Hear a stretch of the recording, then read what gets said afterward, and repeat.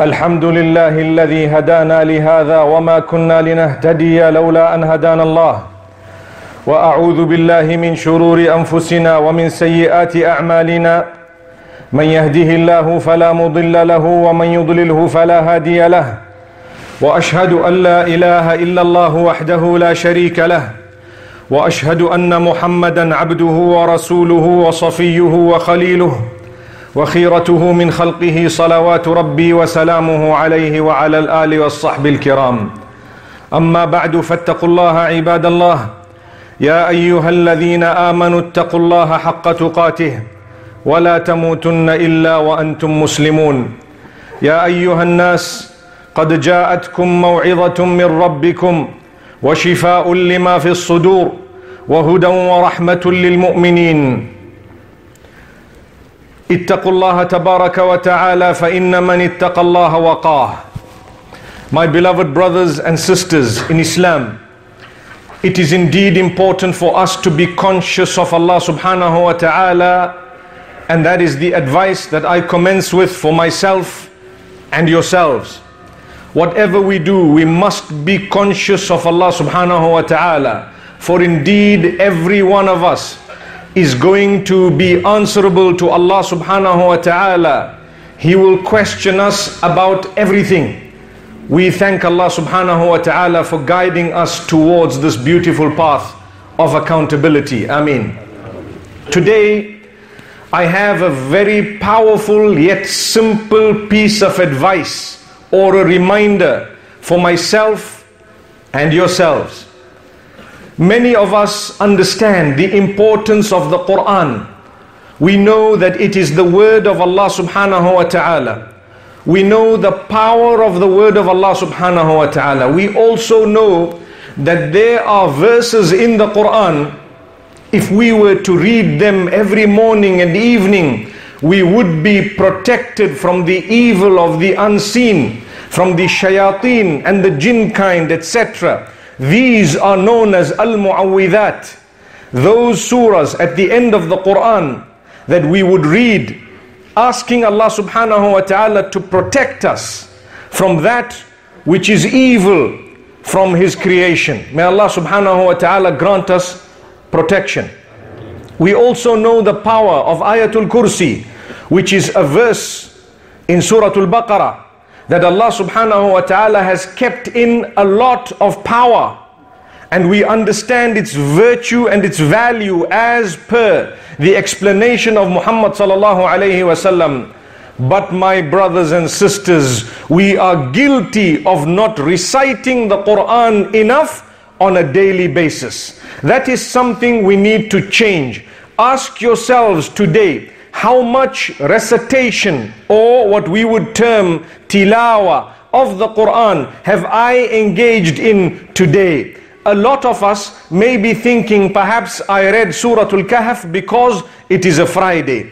I'm speaking of the daily portion of the word of Allah subhanahu wa ta'ala, the most powerful word in existence without dispute, the most powerful book in existence, a gift of Allah subhanahu wa ta'ala.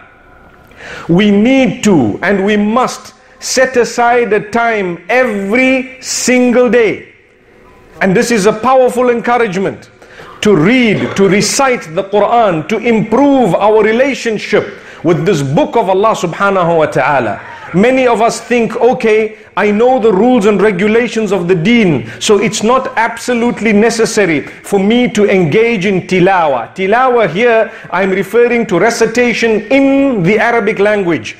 Wallahi, it is a duty of ours to make sure that we try our best to learn the Arabic words and to be able to try and recite it and to correct that recitation and to beautify it as well.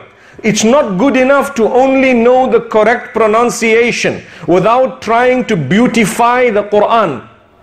When the instruction of Allah subhanahu wa ta'ala, He says, وَرَتِّلِ الْقُرْآنَ تَرْتِيلًا, and you should intonate the Quran, when reciting it, a beautiful intonation. You should make sure that when you read the Quran, it is not just like you're reading an ordinary book, but rather you are in the condition of purity, and at the same time you are sitting with utmost respect, wearing clothing that is considered decent, and you have the book of Allah subhanahu wa ta'ala, meaning the mushaf in front of you, or even if you are reading it off by heart, but you sit and you concentrate. If you want to achieve the mercy of Allah subhanahu wa ta'ala, and I'm sure every one of us wants to achieve the mercy of Allah subhanahu wa ta'ala, then Allah has shown you the ingredient.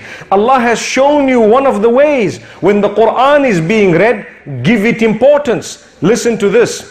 وَإِذَا قُرِئَ الْقُرْآنُ فَاسْتَمِعُوا لَهُ وَأَنصِتُوا لَعَلَّكُمْ تُرْحَمُونَ. When the Quran is being read, then you should listen attentively. Make sure that you are listening quietly and attentively in order for you to achieve the mercy of Allah subhanahu wa ta'ala. The question I have is, if we would be achieving the mercy of Allah subhanahu wa ta'ala just by listening attentively to His words, what do you think we will be achieving by attempting to read them ourselves? What do you think we will achieve by trying to read the Quran ourselves and recite it melodiously? Some people are shy, or they are ashamed of trying to intonate the verses of the Quran. So rather than myself saying Alhamdulillahi Rabbil Alameen, which is good, I can be better than that by saying Alhamdulillahi Rabbil Alameen. Notice the difference in intonation. It adds value, it adds spirituality to the powerful words of Allah subhanahu wa ta'ala. My brothers, my sisters, I encourage you, a very, very strong encouragement to do more to read this Quran correctly, to be able to recite it in a beautiful manner. Understanding that, please, my brothers and sisters, set aside a time on a daily basis to recite the Quran.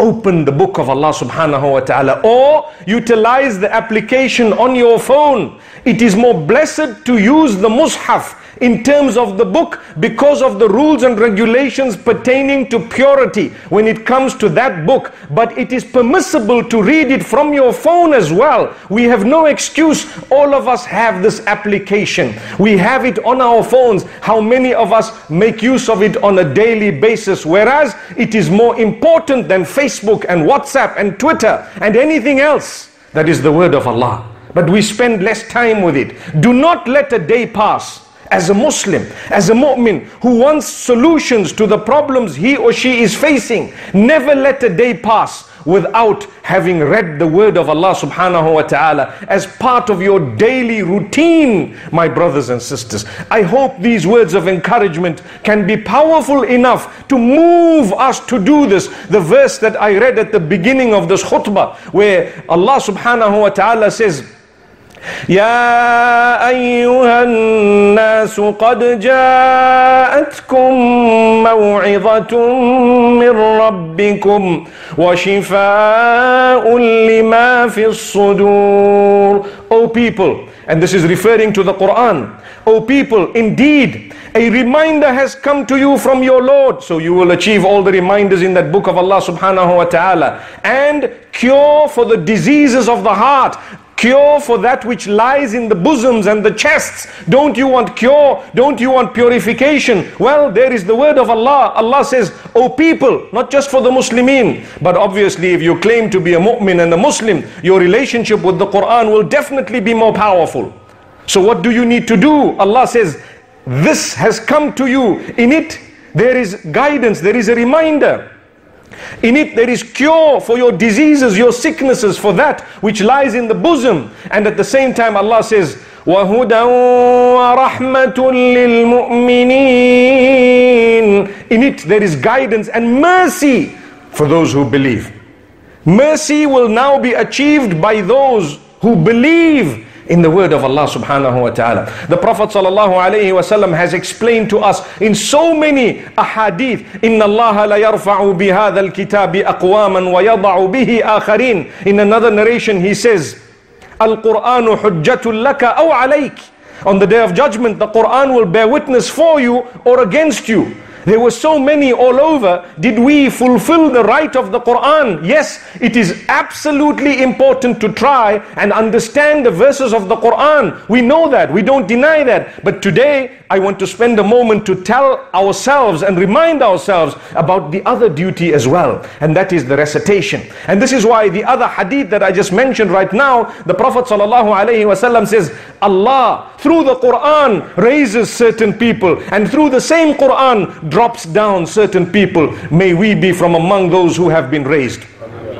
My brothers, my sisters, understand that this word of Allah subhanahu wa ta'ala is such that if you don't serve it, then you will be lost. You will be lost completely, because Allah says in it there is guidance. Try your best to understand this word of Allah subhanahu wa ta'ala. كتاب أنزلناه إليك مبارك ليدبروا آياته وليذكر أولو الألباب.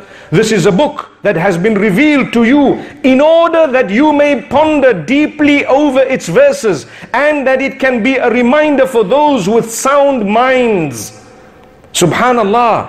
You want this book as a reminder for yourself if you're a believer.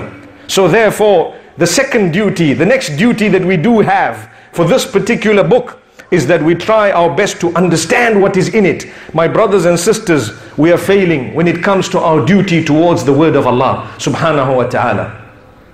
And I want to remind myself and yourselves that when we speak about the importance of the Quran, it does not mean that we do not believe in the sunnah of Rasulullah sallallahu alayhi wasallam.